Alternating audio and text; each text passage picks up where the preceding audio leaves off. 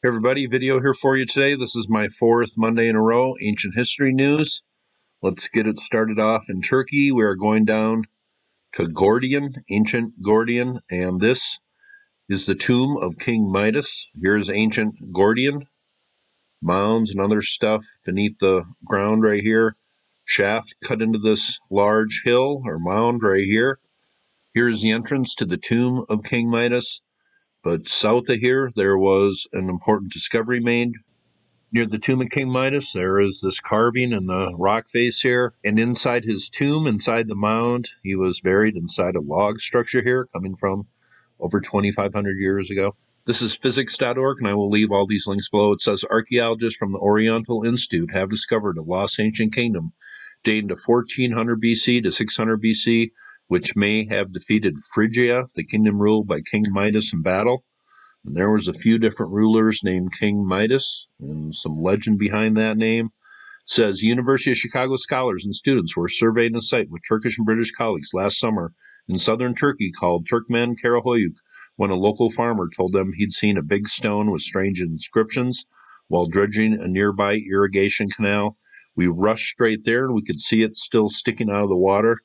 And they looked at that stone and they found an ancient city. Here are some stone inscriptions. Here is the archaeological mound at Turkmen Çatalhöyük, and it appears an unknown city covered at least 300 acres here. But a local farmer finding a stone sticking out of the ground that had inscriptions on it. That sounds a lot like the discovery of Göbekli Tepe about 25 years ago. Let's move on. Next story, let's go down to the Roman Forum here. Rome, Italy. I have not talked about Rome for a while, but here, pretty important place, pretty famous historical place. But here, modern homes. Then you go down here, you're really just going back in time. This is a pretty important place in Rome. Discovery was made right down here. Let's just read. This is BBC. It says, Romulus mystery, experts divided on tomb of Rome's founding father. There was a tomb found down here when they did some excavation work. A sarcophagus discovered in the remains of an ancient temple in Rome is causing a stir among historians who cannot agree if it belongs to the Italian city's legendary founder, Romulus. So there is some divided opinions here. Here's a look where this was found. It says the entrance to the underground shrine in Rome, believed to be dedicated to Romulus. So pretty important determination if this was his tomb or not. Stories speak of the presence of the tomb of Romulus in this area of the Roman Forum. Fabled characters Romulus and Remus were said to have been the twin sons of the god Mars and the priestess Rhea Silvia. So the twin sons, there's other twin legends in Mayan and other cultures. Just found that interesting. It says according to myth, the brothers were nursed by a she-wolf. Romulus is said to have set out an area around Palatine Hill to mark the city's boundary. One element of the Romulus and Remus story has Remus define his brother by leaping over the settlement's boundary walls, an act that cost him his life. All myth and legends have an element of truth. Ms. Rousseau added, I am convinced that there was a founding hero.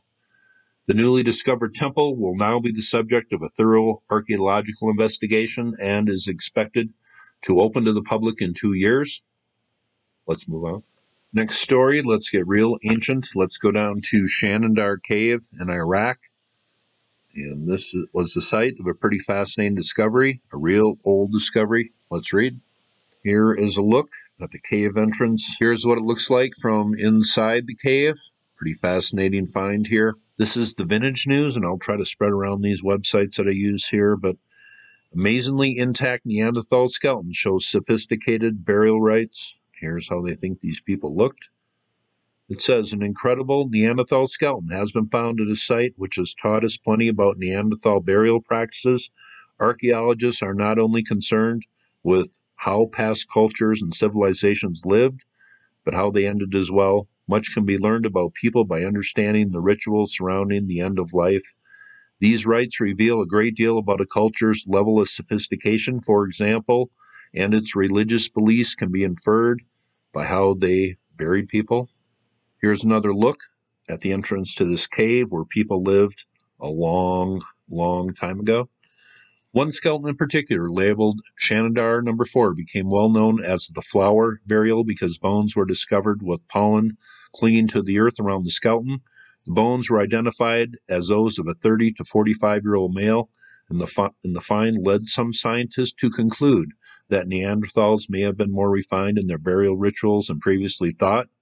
If they were burying people with flowers, the thinking went, that indicated a certain sophistication not previously known. 70,000 years ago, burying people with flowers. Pretty interesting. Let's move on here. Next story, let's go down to Urumaco, Venezuela. This is the Great Lakes Ledger. It says, car-sized ancient turtle species was found in South America. This thing was huge. It says, turtles with the size on par with that of a car used to roam the coast of South America more than 13 million years ago was discovered. A series of fascinating fossils have been recovered from 2 regions, offering valuable data about the imposing creatures.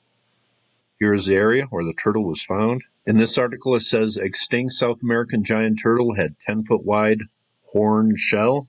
Seems he was kind of equipped for battle. It says, Venezuelan paleontologist Rodolfo Sanchez crouches next to the fossil shell of a male Stupendemius geographicus specimen. The giant turtle species lived some 8 million years ago across the southern tip of South America. So that is a pretty interesting find coming from South America, giant turtle. Let's move on. Next story, let's go down to the Yucatan. Yaxuna is the name of the place here. And this story just broke an hour ago, so I thought I'd throw this one in there. Did a powerful Queen of Coba, one of the greatest cities of the ancient Maya world, build the longest Maya road to invade a smaller, isolated neighbor and gain a foothold against the emerging Chichen Itza Empire? Question has long intrigued Tracy Arden, archaeologist and University of Miami professor of anthropology. Now she and fellow scholars may be a step closer to an answer after conducting the first LiDAR study of the 100-kilometer stone highway that connected the ancient cities of Coba, Yaxuna, and the Yucatan Peninsula 13 centuries ago. Once used mainly by meteorologists to study clouds, LiDAR, short for light detection and ranging technology, is revolutionizing archaeology by enabling archaeologists to detect, measure, and map structures hidden beneath dense vegetation that, in some cases, has grown for centuries, engulfing entire cities. Here's a drawing of a carving on a stone monument in Coba that depicts a warrior queen who may have built the Great White Road to expand her domain. But using LiDAR, they plan a third dig this summer. It sits between the 2 ancient Mayan cities on the Great White Road that Arden says would have glowed brightly even in the dark of night. As she noted, the road was as much an engineering marvel as the monumental pyramids the Maya erected across Mexico, Guatemala, Belize, and Honduras. Although built over undulating terrain, the road was flat, with the uneven ground filled in with huge limestone boulders and the surface coated with bright white plaster. It would have been a beacon through the dense green cornfields and fruit trees. All the jungle we see today wasn't there in the past because the Maya cleared these areas. But LiDAR, I have mentioned that many times before. Today, searching for what might be the longest Maya road ever built.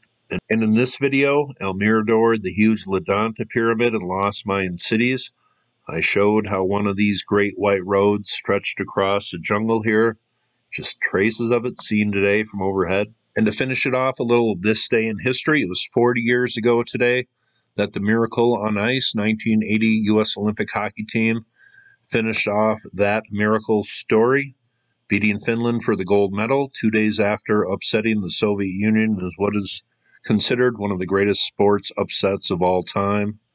What is my connection to this story? I was a kid in Bloomington, Minnesota. I was playing traveling hockey, and the U.S. Olympic team played their preseason Olympic schedule at Met Center, where the old North Stars used to play, and they used our arena, the Bloomington Ice Garden, as a home training base. So as kids, we got to share our home arena with maybe the most famous hockey team of all time. And for me as a sports fan, as a kid, as a hockey player, that is a memory of a lifetime. Those are 5 ancient history news stories that have recently been in the news and 1 This Day in History story. Hope you thought that was cool, and you all have. Very nice day.